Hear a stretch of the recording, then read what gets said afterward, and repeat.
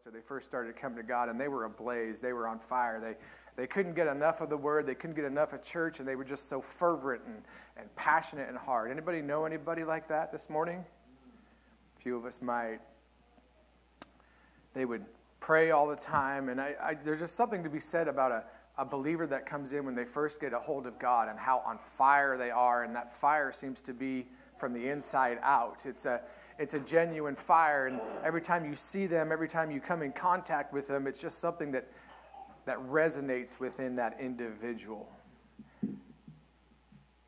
Some of us may have started our walk that way, but over the years, maybe that fire has dampened out a little bit, or just life has maybe, let's just say, put some fire on the back burner, right? We go to work, we do what we do, and sometimes that fire, it has a way of maybe not burning so vigorously as it once did. So like any fire, if we look in the natural, we have to add what? More oxygen and more fuel to get that fire to come up. So in the spiritual sense, wouldn't that be the same for us this morning or at any day? We got to add to our fire.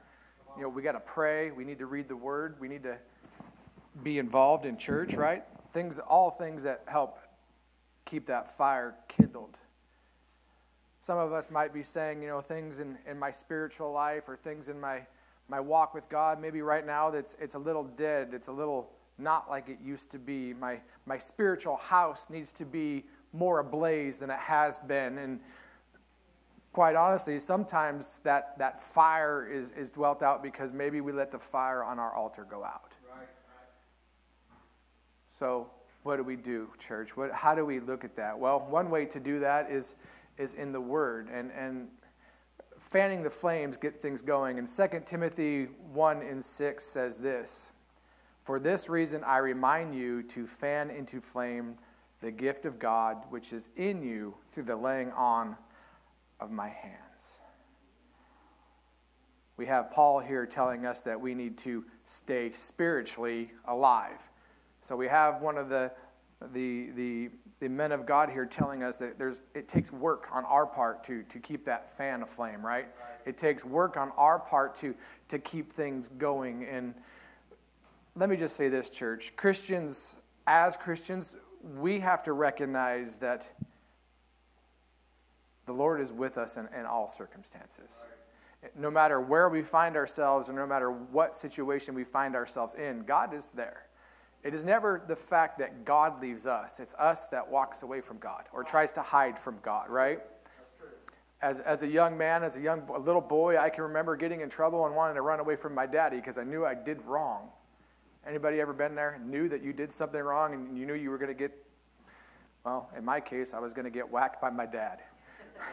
I'm sure some of us have been there. Or maybe it was a grandparent that raised you and you knew you were going to get a stern talking to. It was going to be an uncomfortable situation. But the fact of the matter is God is always here and present and around us. It's just human beings. It's us that chooses to move away or hide from God.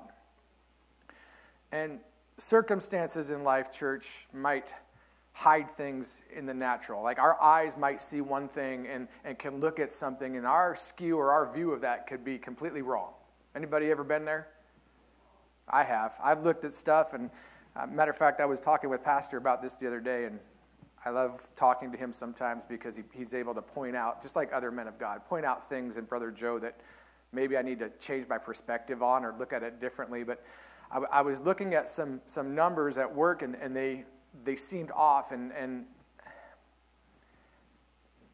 quite frankly, I was viewing them, but I wasn't viewing them through the right lens. Like, numbers are numbers, right? Like, I can't change a decimal point or a 1 or a 0, but how I interpret that information or how I receive that information can be skewed. And that's the same with all of us, right? And I was in a situation, and I was looking at this, and I had a skewed point of view, and he said, "Wait a minute, Brother Joe. Let's look at this." Light bulb goes on. I'm like, man, okay. All right. So sometimes there's things that we see one way with our natural eye, but our hearts and our spiritual mind might see it a little differently, or should see it differently. And that's how we help stay in alignment. Amen? You see, just like the writer said, that our hearts will burn with hope through the scriptures by faith, right? So what is faith? We all know that faith is, right, not by seeing, right? It's something that's built up, it's in us. So sometimes our natural eye will see one thing, but if we keep a hold of God, if we keep in the Word, our hearts are going to burn, and faith is going to show us something differently than what our natural eyes see. And that's an important thing about being a Christian, because all of us can get at times where we're in life and things are going on, and we don't see something the way we ought to see it, or we don't feel something the way that we ought to feel it. And I'm a pretty emotional person, as you all well know. So sometimes when I don't feel right about something, when something doesn't feel good to me, it can affect me, because it's in the natural. I have strong feelings and emotions about things. And so sometimes those feelings and those emotions can push me to a direction, and I can find myself in a place to where I have to say, wait a minute, Brother Joe. Let's take a step back. What does the Scripture, or what does the Word of God say? I have to ask myself, okay, God, I need to come to you, and you and I need to have a conversation here, because I don't feel at ease about this, or this situation is causing me to be stressed, or to have anxiety, or to look at things in a way that's causing issues. I think everybody, to some degree or another, can, in their own mind, cause themselves more grief than anything else. Right. A situation may not be that bad, but we can think about it, we can get it in our mind, and we can blow it up. Or I guess the term would be to make a mountain out of a molehill, to use a pest control reference. It can seem bigger than it is. And that happens in our life. And I think that it is extremely important for all of us to just sometimes take a step back, take a breath, say, okay, Lord, do I continue to look at things and see what's going on around me, or am I going to just say, wait a minute, I have enough faith in my God, and I know that my God is big enough that if I truly give it to him, he can handle it. And at times, we're all human, right? That it's easier said than done. We can say that. I mean, and I've had my pastor tell me, well, Brother Joe, practice what you preach. You said it. You know you're going through this, but yet you're still doing what you're doing. And it's okay. I need those reminders, but we're all the same. We all need correction, right? We all need that reminder, in our lives to say, let's redirect, or let's look at something from a different point of view. So here we see the disciples, and they're discouraged because of the death of their hoped-for Redeemer. The disciples had walked with Jesus. They had all this time, and here we it gets to that point in the journey where Christ is crucified, and the disciples are, to be quite honest, they were in kind of a despair mode. They didn't know what to do. They were having a lot of emotions that I'm sure we all would have come up. And they described it this way. And it says in Luke 24:19 through 24, and they said to him concerning Jesus of Nazareth, a man who was a prophet, mighty in deed and word before God and all the people, and how our chief priests and rulers delivered him up to be condemned to death and crucified him. But we had hoped that he was the one to redeem Israel. Yes, and besides all this, it is now the third day since these things happened. Moreover, some women of our company amazed us.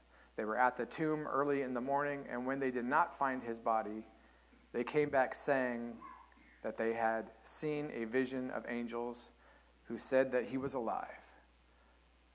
Some of those who were with us went to the tomb and found it just as the women had said, but him they did not see.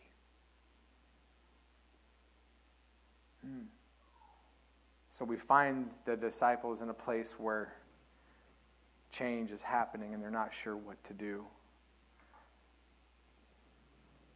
In our natural sense, we can not see God or see God working in our lives sometimes.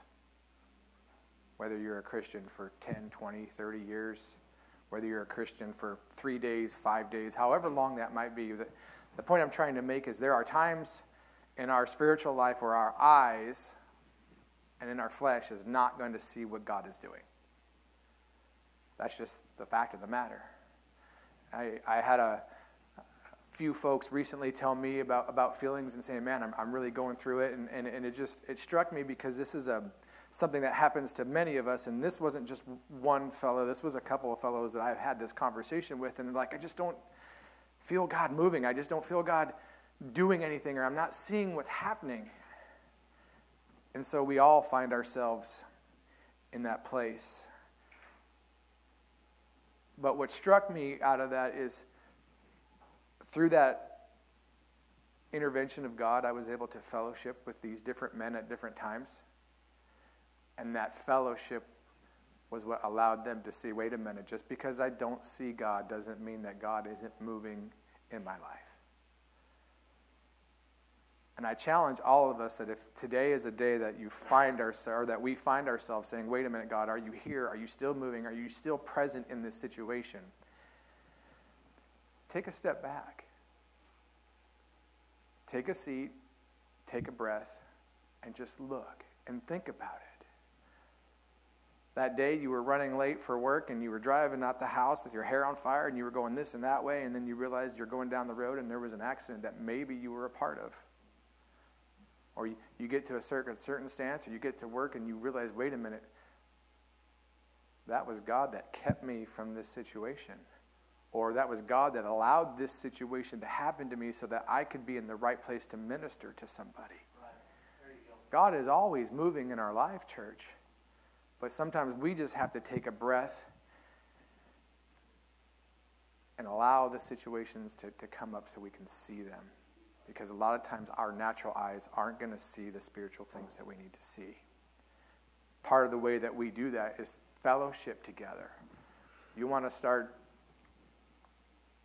seeing God work and move. I can't tell you how many times I've had the privilege to fellowship with other believers, and they start telling me things that God is doing or not doing in their lives and these things, and it just, not only does it help that believer or that brethren that you're talking to, it helps me because it points out in my life things that God's doing for me.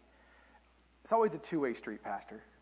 It's always a two-way street. It always moves both ways. So we have this brethren, and they're coming to me telling me about their situations and things, and here's God illuminating things in my life. And I love that about God. I love the duality of that. It always moves both ways. Luke 24:15 and 16 says, as they talked and discussed these things with each other, Jesus himself came up and walked along with them, but they were kept from recognizing him. Sometimes we can be so busy with the daily lives and what we're doing that we can miss or the importance, or we can miss the togetherness about when we come together, that's what can kindle that fire. That's what can stoke that fire within me. That's what can stoke the fire within you. Hey, Brother George, how you doing today? How's work going? Hey, you were on my mind. I wanted to talk to you, and then you get to talking, and you see what God's doing, and that can stoke the fire. Amen? We're not singular in this whole thing by ourselves, floating along, just moving and going with the Spirit or things. We need other people to kindle us. But more importantly, God uses you and me to kindle things in other people. Again, it's always a two-way street. You see, the fellowship, when believers get together and they fellowship, it's a special blessing that can happen, because when we do that, when we get together and we fellowship together, that brings us into the presence of God. Right. That brings us into the place where angels can come and they want to hear, and God can move in that situation. And these disciples, they're sharing their innermost feelings of disappointment in this situation. And it says, now that same day, two of them were going to a village, and I'm going to butcher this name, called Emmaus, about 7 miles from Jerusalem. They were talking with each other about everything that had happened. And suddenly, Jesus is there with them. We have the disciples, they're walking, they're talking, they're bouncing things off each other. They're being communal and fellowship, and they're sharpening iron versus iron, and they're working things out. And we see here that all of a sudden God is there in the midst of that. And that's the same thing that happens to you and I when we share our feelings with other folks. Right. it perks up the ear of the spiritual, and things want to say, well, wait a minute, what are they talking about? What's going on there? And I think that's in direct correlation to, the Bible says, resist the devil and he will flee from you. Think about this for a second. If it says resist the devil and he will flee from you, how? Well, if I'm redirecting my mind and my thoughts on Jesus and spiritual things, and that brings light into my situation, how can the darkness stand against that? Right. We get in our minds and we get, wherever it is, we get in thinking and things are coming against us. And the Bible says that he gave us power to overcome, right? Yes. How? Because when I'm focused on Jesus and my thoughts are on biblical things, it has to go away because I'm pushing that aside and I'm stoking the fire of the Spirit within me. And that light and that fervency is going to push out those thoughts that are coming against our mind. Amen? Praise God. You see, some of us don't always realize that Jesus is near when we need him the most. Right there. He didn't go anywhere. There's nothing quite like the presence of the Lord to put things in perspective in our life. You want to say, wait a minute, I'm not at peace in this situation. I got some things going on in my life that aren't right, and I'm struggling here. I guarantee you that if you take the time to put Jesus at the center of it and focus your mind and your thoughts on Jesus, those issues or those thoughts, they're going to get pushed out. There's not enough room to have them in the same place. Amen? Praise God.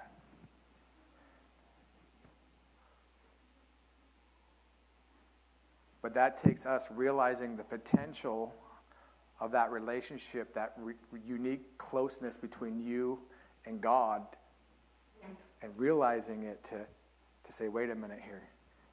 If Jesus led me through all of this, I went through this up and down, whether you're 15 years old or 50 years old, ups and downs in life, they come. And if God brought you through all of those, why would he all of a sudden just stop and walk away? God doesn't do that. He's saying, wait a minute, I was here, I was waiting, I was patient, because I needed you to have your focus right and focused on me so you could see what I was doing for you. A lot of times we can have it in our mind that we're doing good or we're doing this and we're doing that and we're going and we're going and we're going. Again, are we stopping when we need to stop and say, wait a minute, Lord, I need you to rekindle that fire in me? Are we stoking that spiritual fire in here so that way things don't affect us up here? Necessity, the quote says, necessity is not only the mother of invention, but it is also the mother of faith. Another quote puts it this way: men who stagger beneath the load of grief will often look up through blinding tears to find the Savior watching and waiting. That's a pretty weighty statement. We're going through it. Sometimes we get to and we find ourselves in a place to where all we have left is our tears and our emotions, and we're sitting there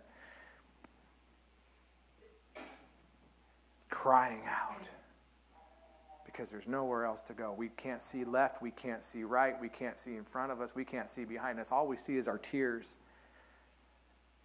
And in that moment of clarity, when we look up, we see the God of all creation standing right there with his hands holding us up.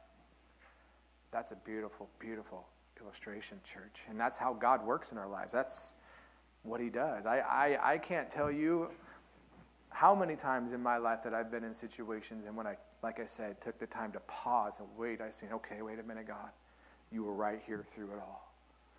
Thank you, Jesus. Another story goes like this. There's a woman, saint of God, and she was older in years, and she was infirm, and she was laying in the hospital, very sick and close to her deathbed, and she heard the enemy come up upon her and say, where is your God now? She paused for a moment. Pointing to her heart, she said, he's right here where he's always been. God never leaves us nor forsakes us, church. But what we read, or what we've been talking about this morning, is it's a portion of Scripture that's a very good example of Sometimes we don't recognize that it's God. Sometimes we don't recognize that that was God illustrating every avenue of our life as we were going from step to step to step. He was moving this, he was moving that, and he was allowing us to grow through some things. And no one likes to go through pain. None of us likes to suffer. I would say that's a pretty safe assessment. Do you agree, church? Amen. Yeah, none of us like to go anything, but we have to at times go through those hardships because it works some things out of us and it gets some things out of us. That way we can say, wait a minute, I seen through all the pain and I seen through all the issues and I seen that it was Jesus Christ that was working in my life. All praise and all glory to God for that. Amen. You see, because of our human nature, our fallen nature, some of us live continually in spiritual blindness. We can have it in our mind and our heart where to go to, but we just choose not to see what's right in front of us. Some of us folks are very stubborn people. I'm stubborn, by the way. And I love being transparent to you all because you know what? If God's working in my life in certain ways, I know he's working in other people's lives similarly. It may not be the same situation. It may not be the same circumstance, but it's the same God. Right. And that's awesome. But yet we're stubborn and we just keep beating our head against that wall because we eventually think if I keep beating my head against the wall, I'm going to have a breakthrough. Yeah. Now, you might have a breakthrough in your head, but the same God is still there, and it's the same God that tells us, wait a minute, maybe you ought to redirect where you're going here. Wait a minute, maybe you haven't recognized that maybe I put that wall there for you to grow a little bit, for you to strengthen. Resistance training is something that we do in our muscles, right? We want to get stronger. It talks about running and resistance and endurance. Well, God's going to put things in our lives to spiritually make us resilient. Mary Magdalene, in her this time, if we look, and we're going to read this in a second, but she mistook Jesus for a gardener. It says, he asked her, woman, why are you crying? Who is it that you're looking for? Thinking he was a gardener, she said, sir, if you have carried him away, tell me where you have put him, and I will get him. Jesus said to her, Mary. I love this right here. Jesus said to her, Mary. And I believe there was a pause right here. She turned toward him and cried out in Aramaic, Rabboni. In her grief and in her moment, she was so caught up in what was happening physically in front of her that she did not see that Jesus was right there. But in the stillness of that moment, she knew who gave her peace in her heart. And that's the same for you and I. If we take the time to just be still for a moment, we're going to know what's of God and what's not of God. But again, we have to take off our spiritual blinders. And we have to get a little bit of heartburn. Pardon me. A little bit of heartburn. What do you mean by that, Brother Joe? A little bit of heartburn. Got to stoke that fire inside of us. We got to put around and say, wait a minute, I need to get a little bit of realignment here. We see that in this area, the disciples, they recognized the presence of the Lord, but they didn't recognize him himself. So what that tells me was there was a little bit of miscommunication here between what was going on in their hearts and what was going on in their minds. Luke 24:15 and 16 says this, as they walked and discussed these things with each other, Jesus himself came up and walked along with them, but they were kept from recognizing him. Okay? For whatever reason, in this situation, we see that the Lord kept the disciples from recognizing him. And Mark describes it this way in Mark 16 and 12. After these things, he appeared in another form to two of them as they were walking into the country. It's interesting to me, and as I was studying this, I think it's significant to note that Jesus hid himself from what they could see. but he didn't hide himself from their heart. He was right here inside of them all. And that's what he was telling his disciples. Wait a minute. What you see and what you're going through and what the ups and downs are isn't always what matters or should matter to you. It's what's inside of you that should matter.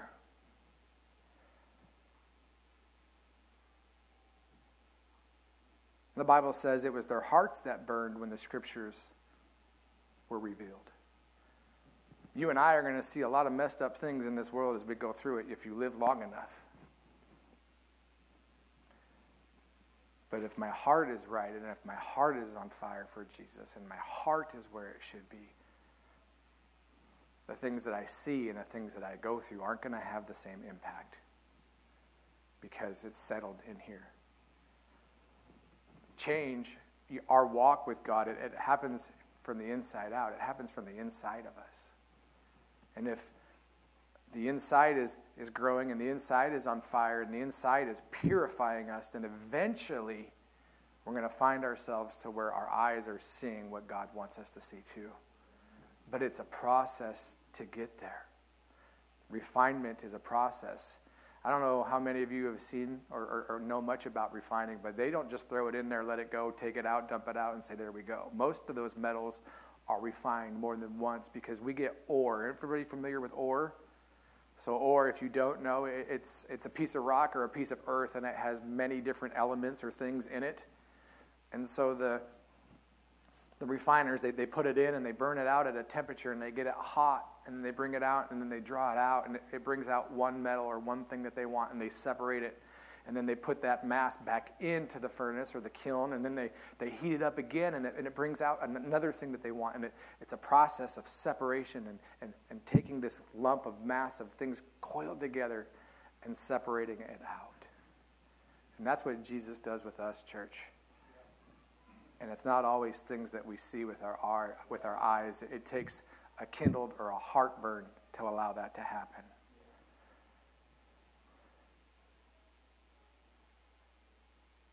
Luke 24:32 says, "Were not our hearts burning within us while he had talked with us on the road and opened the scriptures to us?" Like those disciples, it is us that in this day and age that God allows us to, by working on our hearts, see him and see what he's doing more often. We have to have that, church. We have to have that time. And how do we get there? Well, it says, through what? Through the scriptures. You want to get God inside of here and have him work and do things and push you beyond where you are? Read his word. And I don't mean read it like you read the newspaper. Pick it up and I get a new one every day and I can read a new story or read this. The news cycle is crazy, right? 24-hour news cycle. Here's a whole new stories. Forget about what you learned yesterday. Reading the scriptures is something that is built upon day after day after day. We take it, we learn it, we chew on it, we read it, we make it a part of who we are. And then we read a little more and we add to it and we add to it. And sometimes you'll have so many layers and you'll be moving on that God's even going to bring you or redirect you back to something that you read 2, 3, 4 months ago. And you're going to say, wow, I never saw that. That's God stoking the fire in our hearts for him. Amen.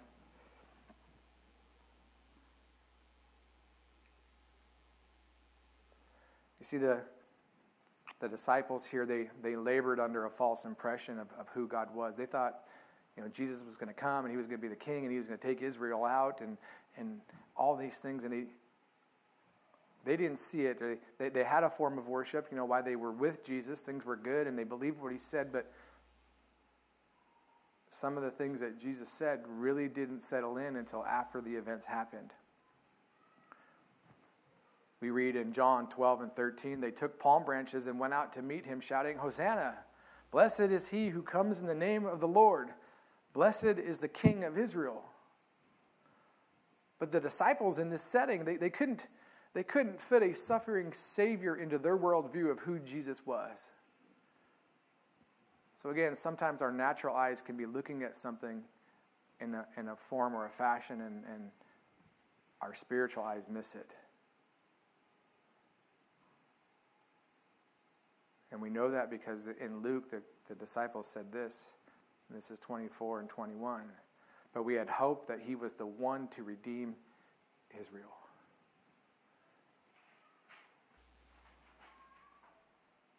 See, these disciples, they were about ready to see, and it was about ready to make sense. And,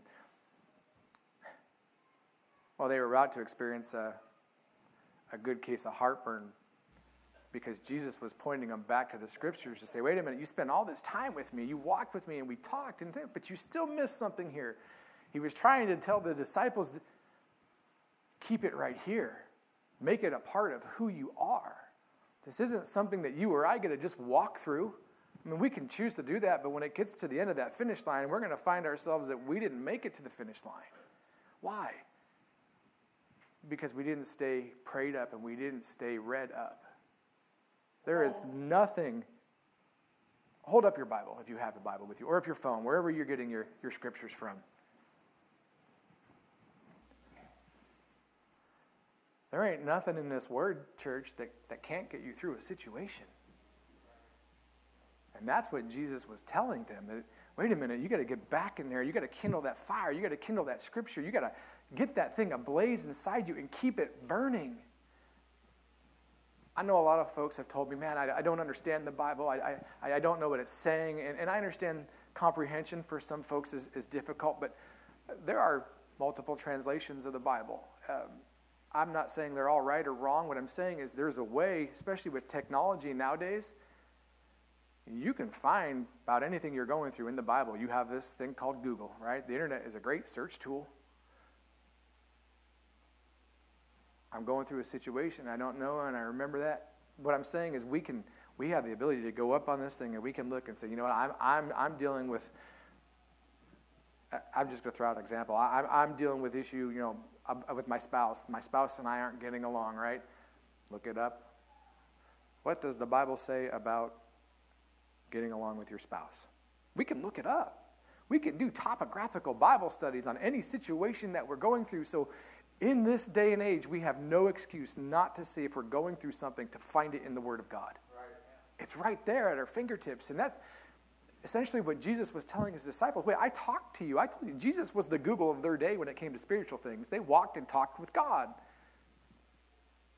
for not one day, not 2 days. They spent days and weeks and months and a few years with him. And that's what we need to do. And that's how we do it, is through the scriptures. The scriptures keep us built up. The scriptures are what is going to keep our hearts on fire for God. Amen. Amen.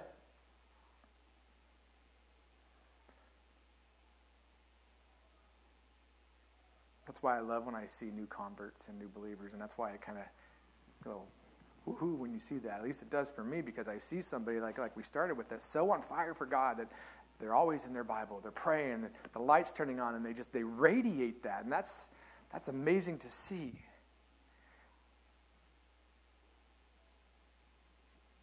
But eventually, if that's not a part or a daily part of what we want or who we are, that fire starts to wane, and it starts to draw out. And while Jesus was physically present with his disciples, they maintained hope when he was there with them and he was walking, right? When Jesus was healing people and feeding people, they were, yeah, right there. It was great.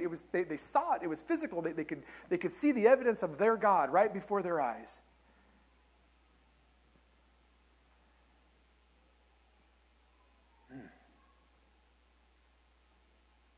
But when Jesus wasn't there,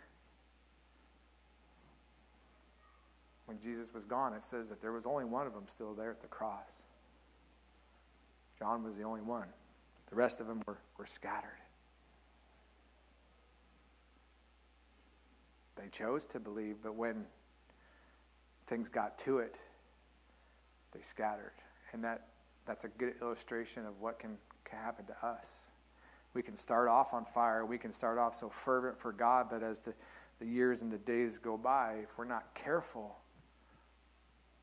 we can allow life and we can allow things to push us or carry us out of where Christ wants us to be. Jesus tried to warn them. He told them, eventually I'm going to be gone, but my spirit will be here. to help you and to guide you, but they didn't grasp it. And sometimes, just like us, we don't grasp it till we're in it. Like we can have our parents discipline us and warn us, don't touch that, don't do that, don't be that way, or don't do this. But guess what? Some of us just are going to do it. And when we touch it and we get burned, ow, that's hot. Why did I do that? Right. And some of us, if we're smart enough to realize, wait a minute, someone tried to warn me or keep me from going through that. But I think that's just part of the human condition. Some of us just got to bump our head a little bit from time to time. You see, they were on fire and they were fervent when they were with Jesus during that time. But when he was gone and Jesus was trying to pass that mantle to them to say, wait a minute, eventually you guys, my disciples, you're going to be the one to feed the thousands. You're going to be the one that has to correct the children. You're going to be the one that's going to have to fix your marriage. You're going to be the one that has to push yourself through a situation.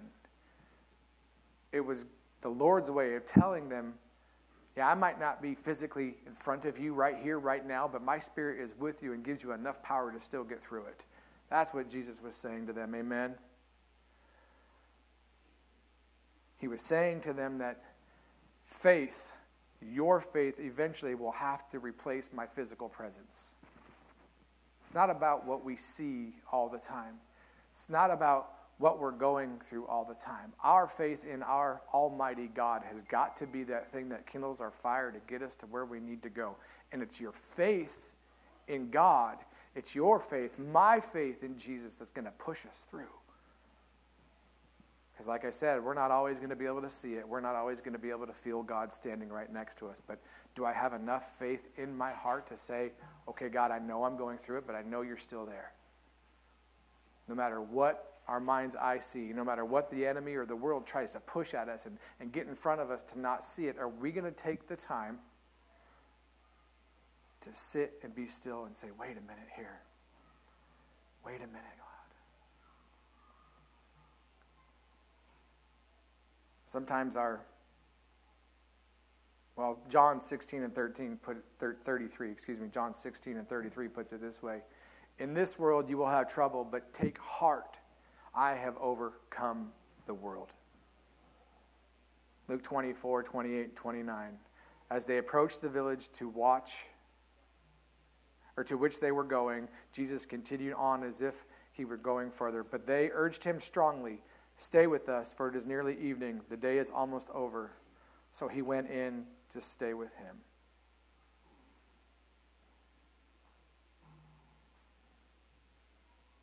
Do we want to keep him here? Do we want to stay with Jesus a little longer? Do we want to stay with God long enough that way eventually, no matter what our physical eyes see, our spiritual eyes will see truly what's going on in the environment around us? In Hebrews, and I'm going to paraphrase this, Hebrews 1, faith means being sure of the things we hope for and knowing that something is real, even when we don't see it. It is essential, church, that we maintain our desire to stay with Jesus. Luke 11, 9 and 10 says, so I say to you, ask and it will be given to you, seek and you will find. Knock and the door will be opened to you, for everyone who asks receives, and the one who seeks finds, and the one who knocks on the door will be opened.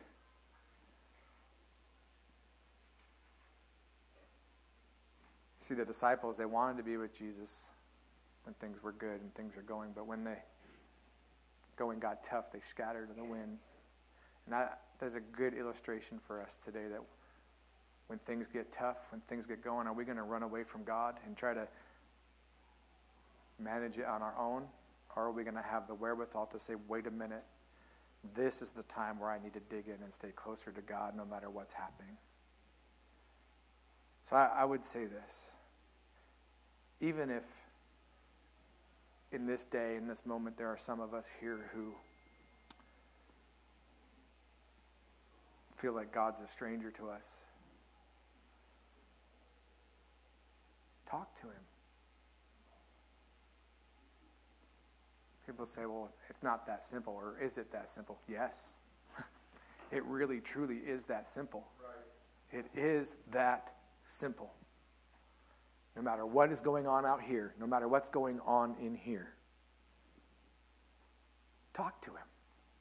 Keep yourself close enough to God to where he can minister to you. Or if God doesn't directly minister to you, he's gonna, if you ask him, as we read, keep banging on that door. If God doesn't directly minister to you, he's going to send someone to minister to you. Tell him, Lord, I thought you were going to fix this. Lord, I thought you were going to fix that. Lord, I thought you were going to fix my marriage. I thought you were going to work in my children's life. I thought you were going to give me this job. Lord, I thought this and I thought that. It is okay to have those open-ended conversations with God. And matter of fact, it's essential for you and I to have those conversations. It's essential for you and I to do that, because when we do that and we urge God to say, wait a minute, I thought this and I thought that, if we're seeking God truly and we say, wait a minute, and we, like I said, take that moment to be still, God's going to show you, well, here's what I'm doing. Brother George, here's what I'm doing to help you and your children. Sister Cheryl, here's what I'm doing to help you with you and your family. Brother Godfrey, here's what I'm actually doing to help you and your family. He's going to show it. He's going to reveal it to us. Take time in your life daily to search God and ask him those questions, or ask him those desires of your heart. And the Bible says that he'll reveal it to you. At the end of the day, if we do that, if we stay at that altar and we keep the flame of the altar going, no matter what that altar is in our life, we're going to see that, okay, God, you have it in control. You actually have this taken care of for me. They asked each other, were not our hearts burning within us while he talked with us on the road and opened the scriptures to us? If you want your heart to burn, and I'm closing, if we could all stand. If you or I want our hearts to be on fire or burn more fervently for God, we must fellowship with other believers. It is essential. It is essential to fellowship. It is also essential for us to put the effort into it. You want change in your life? You want change in God? You want God to reveal some things? Well, put some effort into it. I can't sit here and say, okay, God, you're doing this, you're doing that, and it just go by the wayside. I have to be involved. You have to be personally involved. You and I have to personally make it up in our mind that says, you know what, no matter what's going on, no matter how it's going, I'm going to take the time to get a hold of my Jesus. I am picking up that spiritual phone to heaven, and I'm going to make my conversation known to him. We have to do that, church. We also have to take him home with us. We don't get the luxury or the option to come to church on Sunday and to come to church on Tuesday or whenever we're having church and keep it right here. We got to take it with us. Because if we leave it here, it doesn't go anywhere. It stays there. Brother Brad lost his keys this morning and couldn't find his keys. I hope he found them. If we leave something behind and we don't take it with us, we're going to lose it. There's going to be a part of us that just stays with it. And lastly, church, value your time with him.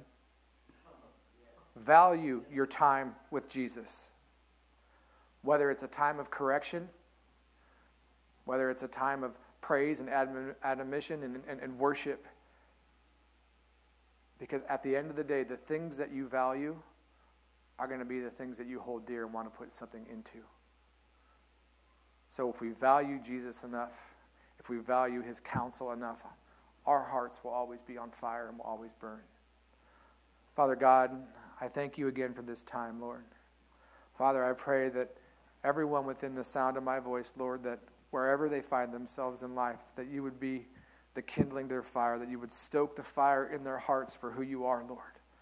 Lord, that you would reach down and touch them, and they would know no matter what their situation, no matter where they find themselves, that you, my God, you are still here with us. In Jesus' name, amen If you'd like to fellowship, I ask that you would do that downstairs. But if you would like to pray, please come. These altars are open.